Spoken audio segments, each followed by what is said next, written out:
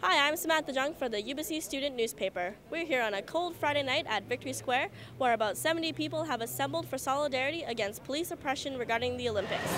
Let's all work collectively and jointly to put an end to police repression. Demonstrators are marching down West Hastings carrying torches, shouting, and disrupting traffic.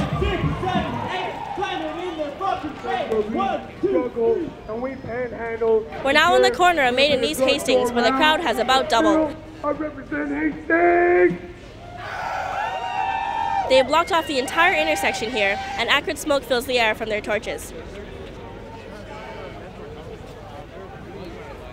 I'm Samantha Jung for the Ubyssey student newspaper.